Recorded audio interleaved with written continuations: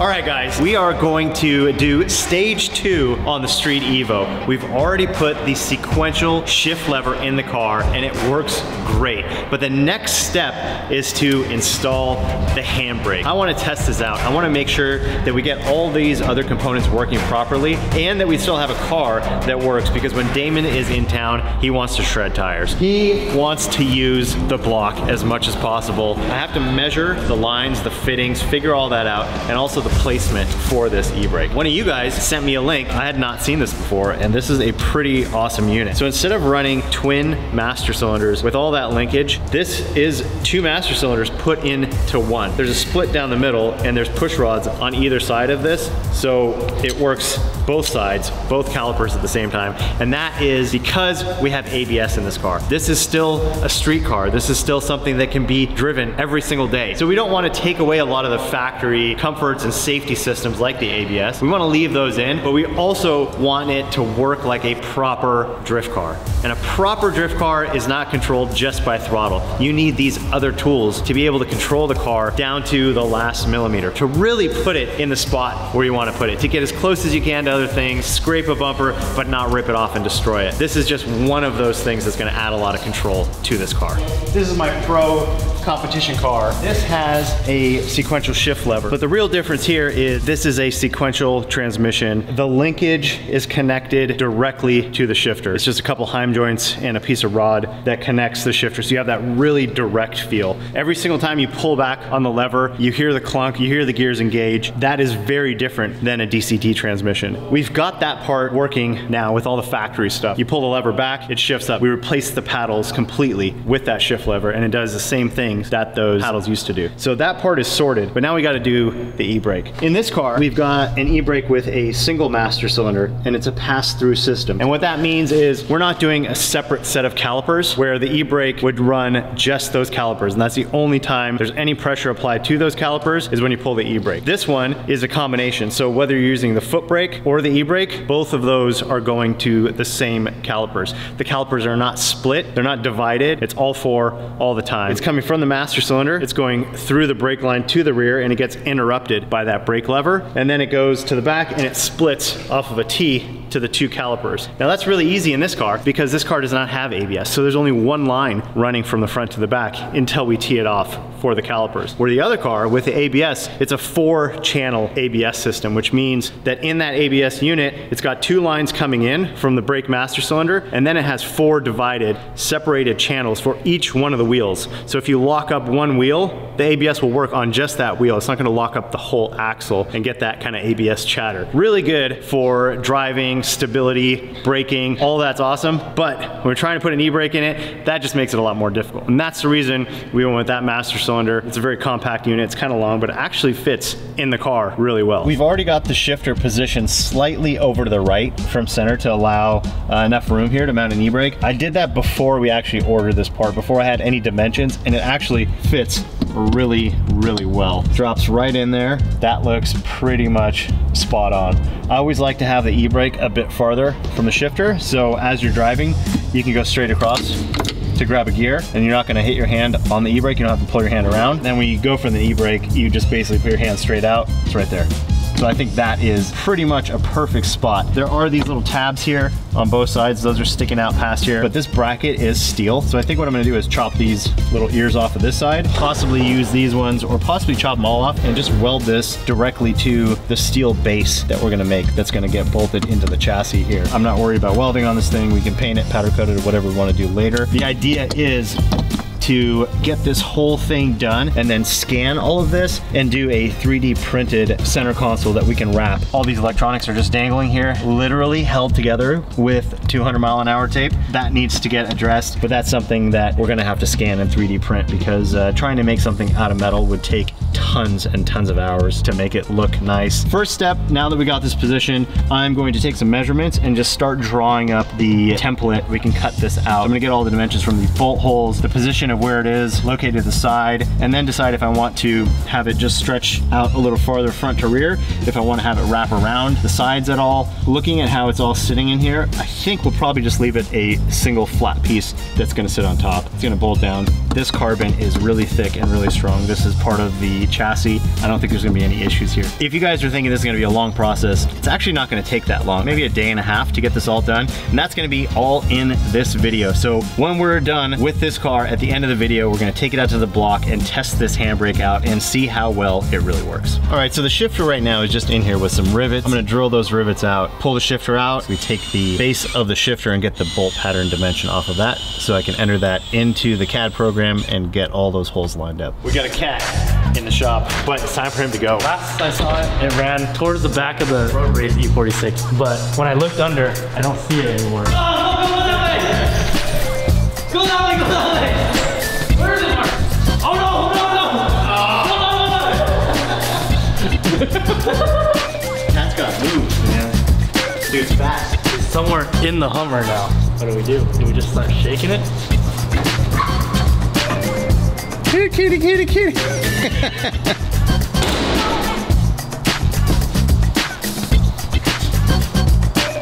I don't know where that cat went. Back on to the Street Evo. This is not the only car we're working on right now. We're also working on Dave's 599, which, as you guys probably have seen, Damon was ripping this thing around and completely smoked the clutch. Tim's working on pulling this thing out. It's just about ready to have me go over there and give him a hand with it. So we got to rip this transmission out of the car, which is actually a transaxle. So it sits in the back with a big torque tube with a bell housing. We got to pull this whole assembly out, pull the pressure plate, the flywheel, the clutch disc, everything off, and send that off to get copied. I think the flywheel and the pressure plate are going to be okay, but we're going to have to change that disc from a regular organic disc to something that's much more aggressive, that's going to last a lot longer. It's not going to be as drivable, but we're not looking for a car that we're going to drive 3,000 miles and stop and go traffic with. This is going to be one of Damon and Dave's block beaters. This 599 is going to be used to rip around the block all the time, and also take it out on the streets, take it to car shows, wherever else we want to go with it. It's still going to be streetable, but we're going to put a handbrake in it. We're going to add some angle to it, bit of a process. But first thing, we need to get this out and pull that disc out so we can have it copied.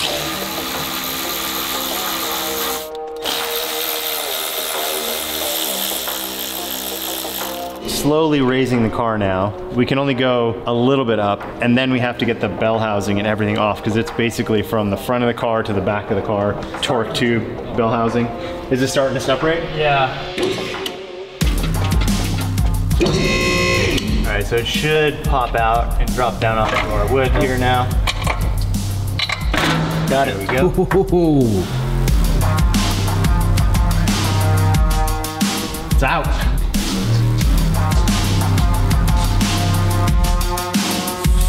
All right, so now that we've got the transmission, torque tube, bell housing, all that stuff out of the way, we're gonna pull the pressure plate off, and then we'll be able to see the clutch disc underneath that. Now that it's all apart, I'm looking at it. I think this actually might be a twin disc clutch from the factory. Weird, it's very thick. It almost looks like it has a double pressure plate, which is cool that they did that from the factory, but also this might be a lot more complicated on building a new disc for this thing. If it's a twin disc setup, let's see how this thing goes together and look and see what our options are. Interesting. It's coming off with a starter gear. You ready for it?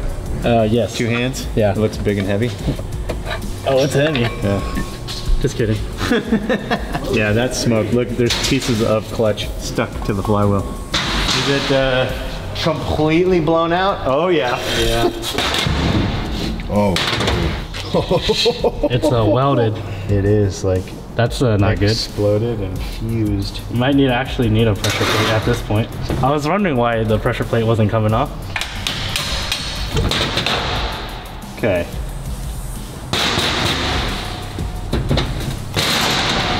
Look at that. Destruction. All right, so this step goes onto the flywheel. Yes. Oh, now it's coming apart. Yeah, but it's a double disc that's put together. So it's two discs, but on a center spline. In between the discs is the floater plate. Yeah. That's the floater plate right there. The floater plate's held on with that bolt. We might need a new flywheel and a pressure plate and clutch discs, like some twin disc. Yeah, a proper setup. I would agree. Yeah. Well, it looks like this project is getting more involved. We thought it was going to be easy. Of course, it's not easy. This is so shredded. It's down to the metal banding. Yeah, I just exploded that Yeah, it's the Ferrari 599, but yeah, it looks like it's a twin disc where the discs are joined. I just got off the phone with my buddy Lewis from Clutch Masters, who I've known for a long time. I've run their clutches in a lot of my drift cars over the years, and they are not too far away from us, actually pretty close to where Tim lives. So he said he can probably get us something built using these parts. We'll use the factory flywheel, the pressure plate, maybe the floater disc. They'll resurface them. They will make new discs to fit in here and join it together. It's a good thing that Clutch Masters can help us out with that, because it sounds like it's gonna take even more time than we had planned on. In the meantime, I'm gonna get back on this car and draw this piece up so we can get it cut out in the plasma table, get this e-brake mounted up in the car. All right, a bit of a change of plans here. So originally I was going to take the base mount for the e-brake and make a steel plate to mount everything. But after looking at how thick the carbon fiber is on the tunnel, I don't think that steel plate is gonna do us anything. We're just gonna bolt it down. There's actually some holes here already that we can use. We're gonna cut these tabs off because they're too wide and they stick out into the seat of the driver's seat. Get those knocked off, clean it up, and then we'll just drop this in the car. We'll drill some holes and then we'll be able to bolt the e-brake down directly to the carbon fiber chassis. It's about a 1/4 inch thick. It is very, very strong. So I don't think there's gonna be any flex or any issues with doing it this way. I'm gonna cut these tabs on the bandsaw because Mike wants them untabbed.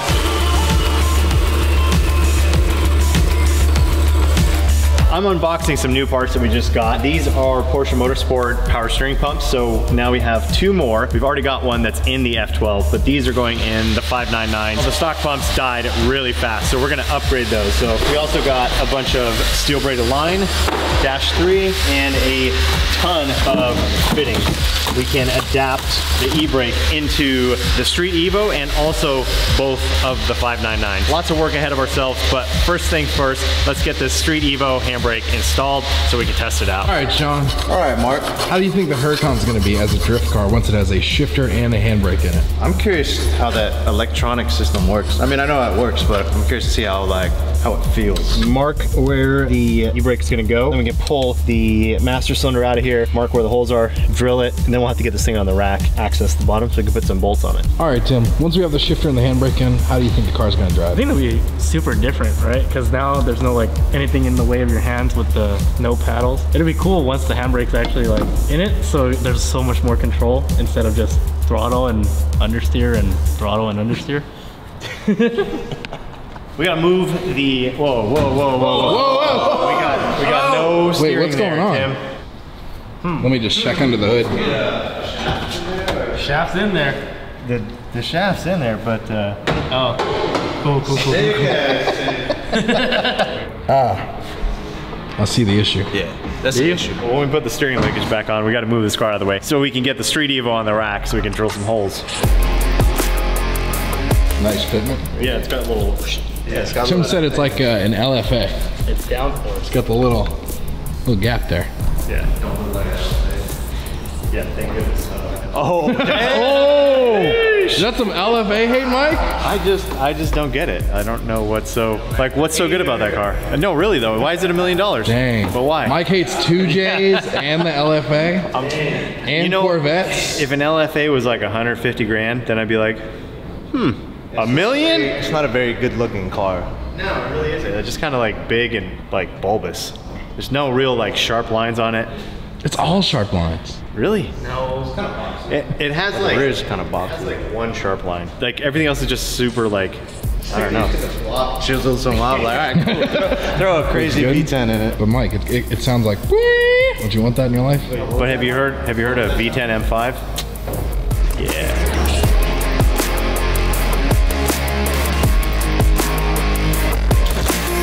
What are the next steps for the F12, Mike? Lots of steps, Mark. We got a lot of work to do on this thing. We gotta drop the engine off so that can get going. We gotta weld the intercooler up. Actually brought my welder. It's in the trailer, so we gotta unload that. The wiring harness is being made, so he's got a lot of it done, but none of the ends are terminated. They don't have plugs on them yet because he has to measure exactly where they need to go. Plumbing, fuel system, water lines, oil coolers, and keep going. There's a lot.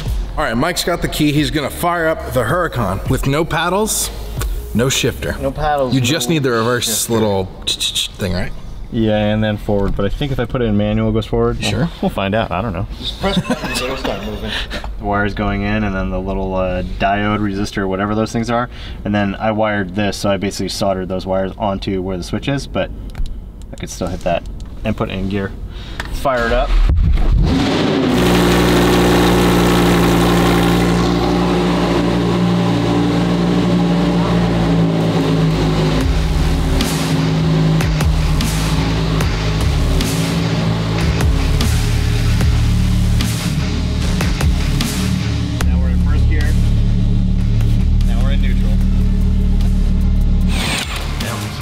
Tim's using electric power tools. A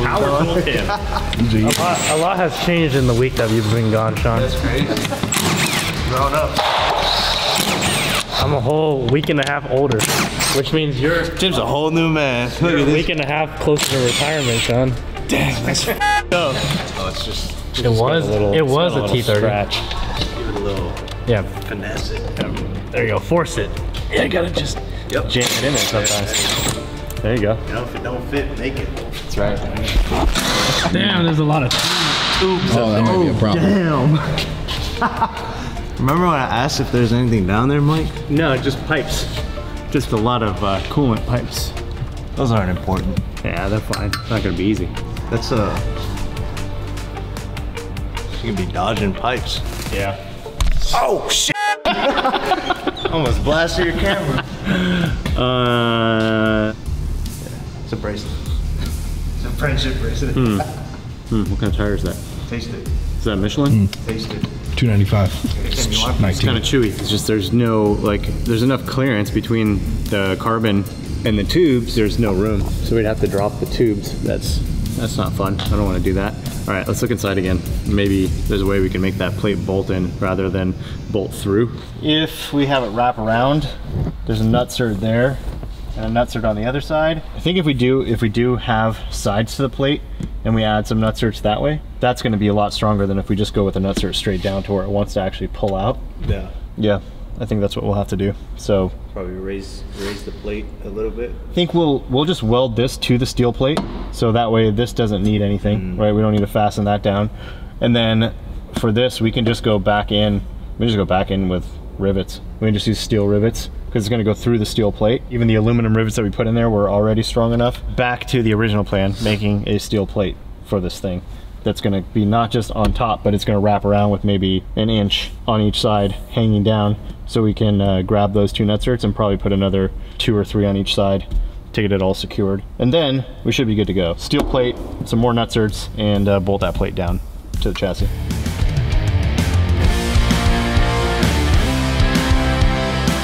I went and picked up this 1/8" plate from my shop. It's too big to really be able to work with it right now. Get it this size to cut out on the plasma table, but unfortunately the plasma table is having an issue right now. We're still tackling that and trying to figure out what's going on with it, but for now, we've got to keep moving forward, so we're just going to do it the old school way and cut some metal by hand, drill some holes with a drill bit.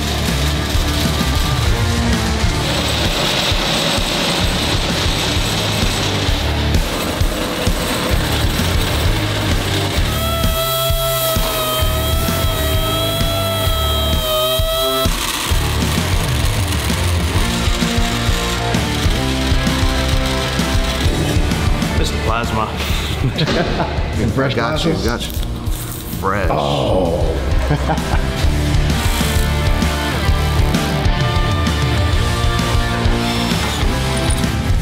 So while Sean's working on making the mount for the e-brake and the shifter, I'm gonna start working on the line. So I've got some stainless braided Teflon line here, some -3 fittings, and also some adapters to go from a 10mm thread to a -3 AN fitting. So I'm gonna start setting all these up. I'm gonna get them fit on here, get the lines kind of routed forward, how they're gonna go. And then I think I'm gonna put them through the firewall and cut them to length in the car, because it's gonna be kind of hard to route this through. I could use something like a piece of rope to try to to get that measurement, but that's gonna take a lot of time and it's not gonna be that accurate. So the best way to do it is actually just build the lines in the car, mark the lines, pull them back out, cut them. And also by doing that, I'm gonna be able to go through a smaller hole in the firewall rather than having a hole that's big enough to fit all 4 of these to go through. We'll just get the lines through there, so it'll be a nice, you know, maybe a 3/4 inch hole at the biggest. All the lines will be nice and routed. So the ABS pump in this car is actually in the center, which is unusual, but actually really easy to get to. So these two in the center here, the HL, that's the rear left, and the HR, that's the right rear, those 2 lines are gonna have to get disconnected and basically interrupted. So we're gonna take those 2 lines out,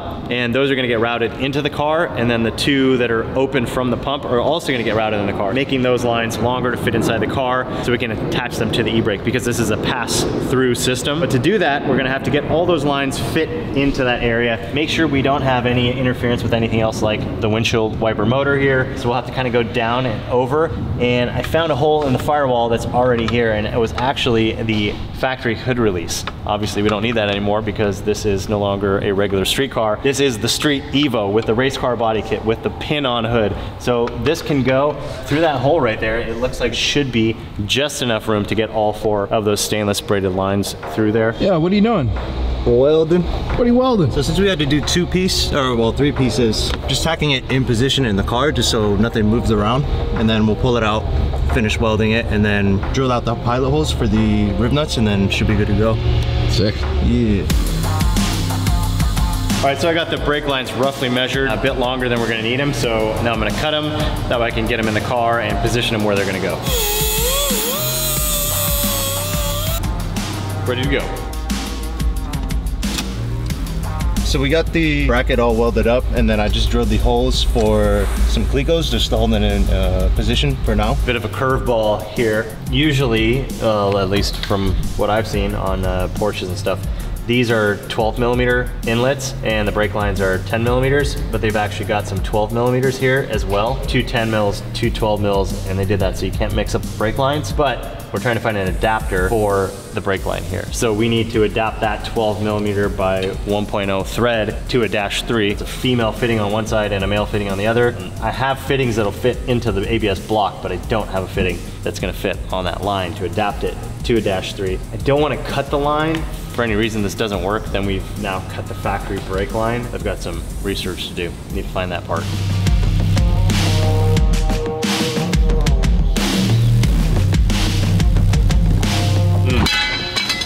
I'm digging through the factory F12 parts right now to see if there is a fitting that we could pull off of it, maybe cut it, weld another fitting to it to make the adapter. We can try that one down there. So that's the one that I pulled off on this side. You're looking on the Porsche now? Yep. I really hope that we find something on this car, just so that way we can have Porsche parts in Damon's car. He'd love that. Unfortunately, no. Porsche's using all 10mm here, not 12mm, because I don't know. Porsche mechanics don't mix up brake lines. I guess it's not a problem. Again with the Porsche stuff. All right, so I went by my shop, and luckily I had a fitting that's gonna work. So now we've got a 12mm brake line to a -3 fitting. This is what we needed to finish the project. So now we can get back on it, finish the brake lines, get it all dialed in, bleed the brakes, and then we can test it out. We got the lines in the car. They're all trimmed to length now, and now we're assembling them. It's kind of tedious, kind of a pain to do it inside of the car, but it is necessary because the hole that's in the firewall is just big enough for these 4 lines to go through. 3 done now, and we got the last one here. So we got the tube nut, the nut here, and then we've got the little acorn that smashes down. So flare this and try not to poke yourself, which I already poked myself about 600 times. It's kind of a pain, but we'll get that on there. And then the other side of the fitting goes on there, and then this gets screwed in and tightens up, and we'll be good to go. We'll flush the lines out real quick, spray a little brake cleaner and air in, blow them out from that side, bolt it all together, bleed the brakes, and this thing's ready to rip. Dude. Yeah. It's exciting. Dude, I cannot wait for this. It's gonna be so sick. This is going to change the way that this car drives, especially out here on the block. Completely. Completely. We're gonna have so much more control over it now. It is, yeah, it's gonna be a huge, huge game changer. So we also have a very special guest to take a look at the car. He's someone I know. He's someone that Damon and Dave know as well. You guys are gonna get a real kick out of seeing him. So stay tuned for that.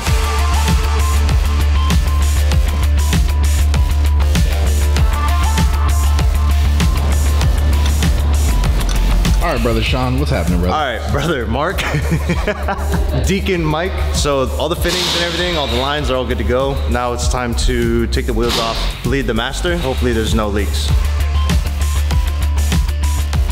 No spillage. All right, time to bleed. All right, brother Mike. Gotta get some fluid moving in that direction. Oh yeah, there it is. Down, close. Down, close. We have pressure. That is awesome. It feels really good. Brake pedal's nice and firm now. Shifter's in there. Dude, that's so cool. This is pretty dope. We need to put the wheels on now, put it on the ground, make sure everything's good to go, and then start ripping this thing around.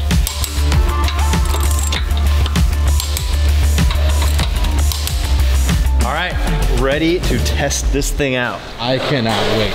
This is super cool. You guys have been working super hard on it. Had some hiccups along the way, but here we are. This is the time, Sean. This is the time. This is it. Yes, What time is it, Sean? It's time. It's the time. You ready, Mike? I'm ready. All right, let me get the cold start.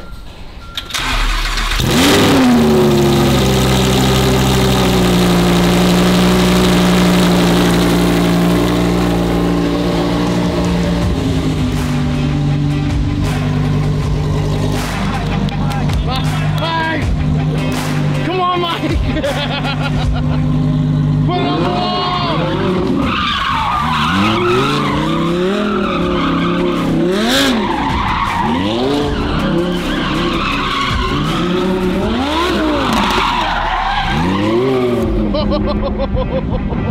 Dude, that's so sick. That's pretty dope. It's like, it feels like a completely different car now. No paddles, we got the e-brake and the sequential shifter here. It is like, just sitting here and seeing that stuff feels so different. Reaching over and grabbing that, like, you wouldn't think that you're in a Huracan. All right guys, here he is, the man himself, Sam Hubinet. He is the very first Formula Drift champion. He has driven basically everything you can think of, really, right? You do ice, you do snow, you do gravel, whatever, right? And you're in all these crazy commercials now. So yeah, you've got an insane resume. Well, that means I'm very old, I guess. But, Well, I got some grays here too, catching up. No, but yeah, no, I mean, growing up in northern Sweden, learning to drive on frozen lakes, from there coming to America and trying to pursue stunt driving, drifting got me into that new field, became the Niagara champion for a drift, and got into Fast and Furious franchise for a little bit, and and I've been just blessed driving cars for professional for I think 30 years now. So. Yeah, no, I've seen all these movies that you're working on now. This car behind us, you had a car very similar to this before. Yeah. Where you had a Huracan and you installed a handbrake in it. Yes, so me and Stina had a Huracan, 5 years ago something. Decided to put a handbrake in it. Ran into some obstacles with that. So Dave said, come down and check this out and see what you feel. So that's what I'm here, just to evaluate what you've done and see if we can do some improvements. And I'm sure you can. Yeah, exactly. I mean, with this car, it's already very modified, and Damon's not afraid to modify it even more. Yeah. This is kind of stage 2. So first thing is we put the sequential shift lever in. Yep. Damon had a blast driving it around. Just changes the way the car feels, just being able to grab a lever instead of the paddles. Yeah. And now we just got the e-brake in. Yeah, getting your feedback on this would be awesome. It's not every day I do drive supercars nowadays, so. Yeah, I mean, I'm comfortable with letting you drive the car. You know what you're doing. So why don't you hop in? I feel pretty good. Yeah, I know you do. It'll be fine. I know you do. Good looking car you guys built. Master Mike. So excuse the mess in the interior. We're not exactly buttoned up here yet. It's a work in progress. Yeah, just testing theories at this point. So the start button's floating around over here.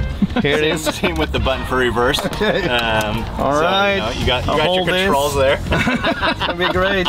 Basic. It's got just hold back, shift up. Downshift. Yep. Handbrake. And then you got your handbrake right there. Looks pretty familiar. Should be good. We'll fire this up. Fire it up. There's We'll turn off the traction control since it's easier for me to reach. Let's put it in first gear. Boom, bam. Just have to remember which one to pull. Now they're so close. Yeah, exactly. So, e-brake I put a little bit further forward, so shifter's kind of straight across.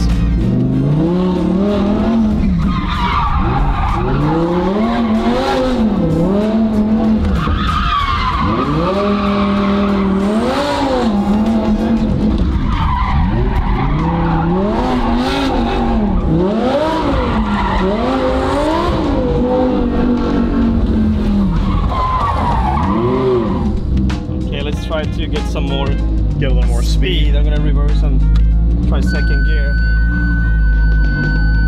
It's grabbing. It's a little soft, but Yeah, definitely. I think we might need to re-bleed it. Yeah. Because we did a pretty solid bleeding yesterday, but you know, with the e-brake, with the double masters and all that, I think we still have a little air in it. It would be nice if you could be a little more aggressive. Yeah. Yeah. Because when you pull it, you want it to. Yeah, you want to feel that instant lock up. All right, I'm gonna try to put in second gear and then see if I pull the handbrake, if the sensors will kick it down to first gear. Yeah. Or if it's that's what I was struggling with my car. Oh yeah, so basically it sees the car slowing down, it sees the rear wheels locked up or something, and it said, hey, we're at a stop. That's what caused problem for me. I come in hot corner, second gear, pull the handbrake to adjust a little bit or initiate the drift, and then it kicks into first gear, and that was like holding the handbrake longer, so now you just could spin out or or just now you're on the limiter in first and you don't have enough speed. speed. So I was decelerating on the first, so now you release the handbrake, but it felt like you kept it. Yeah. So let's try that.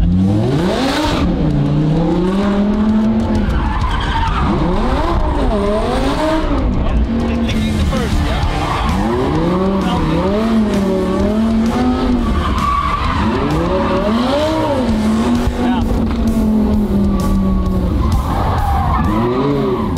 It did kick into first. Yep. So it's doing the same thing as my car did. Yeah. Which causes you can't just stay on the second gear and continue the speed and flow in the bigger, arch corner. Yeah, exactly. Yeah. Now it's getting a little more, actually more soft now when I try to turn around here. Do the 180, I felt it was changing. Yeah. Yeah, there must be some bubbles left in the system. It's brand new mod, so.